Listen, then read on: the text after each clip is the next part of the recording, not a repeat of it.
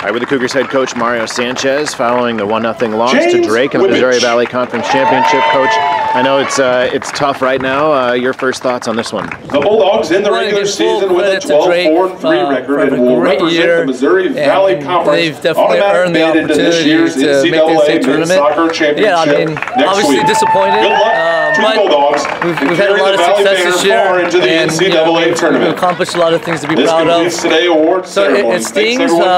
Like I was telling our guys, we can't get too high when we win, and we can't get too low when we lose. And in a few days we'll reflect and and look back and honestly say it was a good year.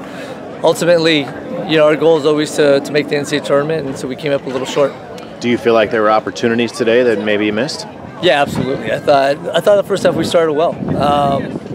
But again, we didn't finish our chances. And as long as in any game of soccer, whether it's the final or a regular season game, whatever, when you give a team a chance to stick around, that could happen. And it did. It came back to bite us. So, it's a tough lesson.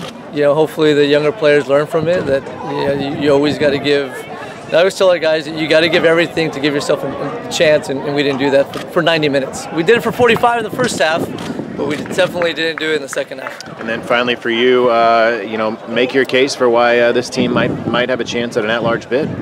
I think if you look at our body of work, I mean, again, it's unfortunate to lose the last game, which could decide a lot. But if you look at our body of work in region, out of region, nationally, what we've done, and I think I've told our guys over and over, I think we definitely deserve it. But now again, it's out of our hands.